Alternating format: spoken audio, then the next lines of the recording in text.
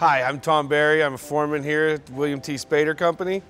I've been doing plumbing about 20 years. Right now I'm at the Venango Multimodal building. This is a bus garage in all a sense, a little smaller than the one in Erie, PA that we did, and we are doing this one here in Venango. We are in the underground portion of this project. We've done all the piping. Now we are setting trench drains. To my side here, we have one trench drain that's being built right now as we go. And then over here, we have one that's finished. The trench drains all drain the water from one end all the way to the other through this pipe right here. Now this pipe right here is another trench drain that's going to be built 50 foot that way. And this one goes 50 foot this way. And there's 6 of them in total that will drain all the water off this floor if there were, they hose down buses or anything else.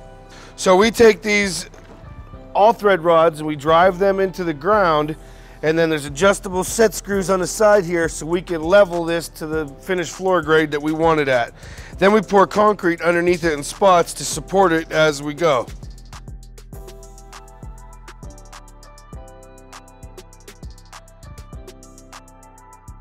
So all these trench drains are built off of the model. As long as our pipes are coming up on the ends where they're supposed to be, then we know that the trench drains are in the right spot that they're supposed to be.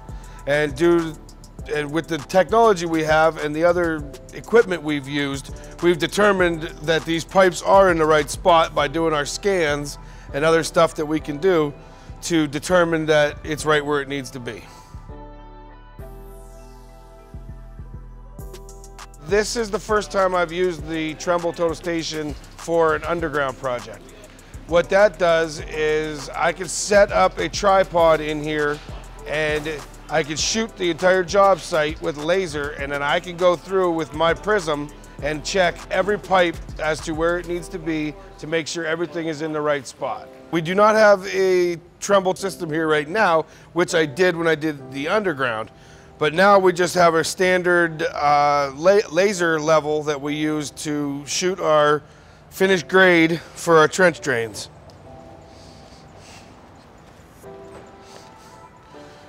We use a story pole with a regular standard laser on it to shoot our grade to make sure we are right where we need to be. Even though we use lasers and we use the total station, we still also have to use older technologies such as string and boards to make sure that what we're putting in is nice and straight. What I do here is pound a rod into the ground here, a certain distance off of the wall. Then I pound a rod down on the end, a certain distance, same distance off the wall, and then put a string tight between the two of them. That's a straight line right there, and as long as my trench drain is in line with that, then I have a nice straight trench drain the whole way. I can just look down and visually see that I'm underneath this string rather than having to measure every time as we go. Because as you can see, these trench drains come in pieces. It's 56 foot of trench drain, and the biggest piece we have is 8 foot long. So we have to assemble all these together and keep them straight. And a string line helps us keep them all straight so it looks good when we're done. On the other side of the building, this is where we have our bus maintenance and our bus wash. Over here we have more trench drains that are already in and installed and ready to go. This area is actually going to be a bus maintenance area where there's going to be hose reels with different kinds of bus fluids. And then over here being built right now is a bus wash.